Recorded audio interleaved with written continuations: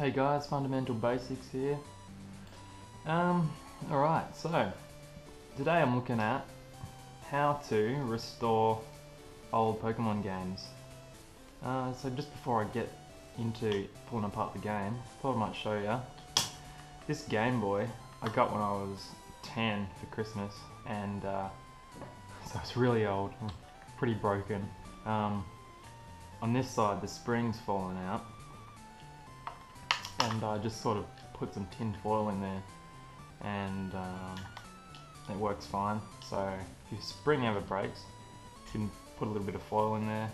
Now this bit's broken too, so I just got a little bit of blue tack and just stick that in there, and you know, it's fine. Alright, so I don't know how well this is gonna appear on the GoPro screen, but the biggest problem with the second generation Pokemon games is that after about 6 years, the internal battery dies because it's got to keep ticking to keep the time, because these generation games, they all have day and night cycles, which runs the battery down stupidly quick. Right, so to fix it, what you need is, if you're doing it for the first time, you'll need like a flat screwdriver or something to break the brackets inside the case. I'll show you more about that in a sec. One of these little bits, they've come down in price in just like heaps in recent years. They used to be quite expensive, but now they're about $2 on eBay. And watch battery, you can pick these up from Coles or Woolies for about $3 or $4.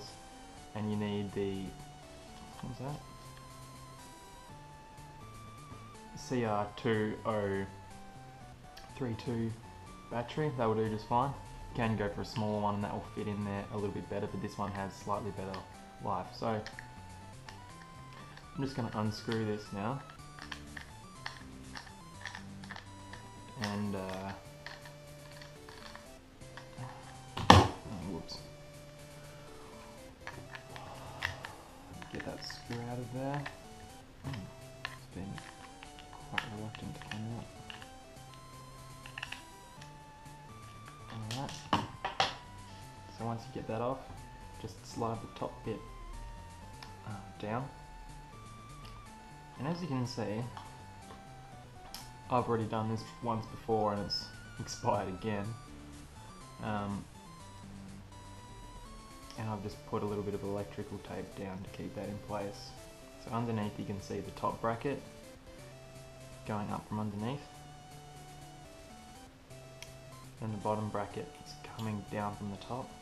Alright, so you'll need to break these very, very carefully when you go to do this for the first time. Alright, you need them still soldered to the actual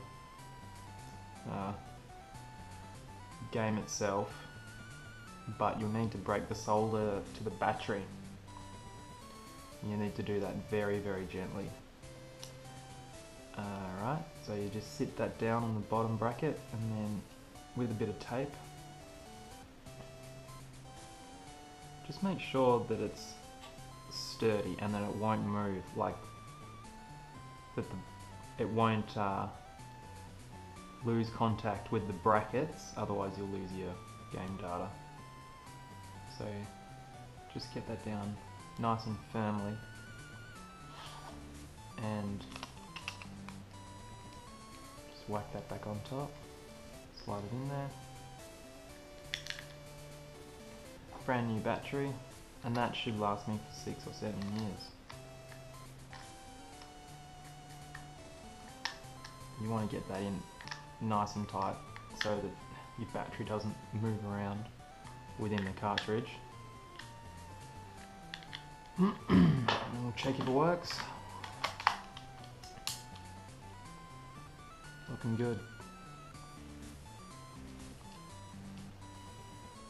Alright, so there you go. That is how to fix a second generation Pokemon game. Thanks for watching.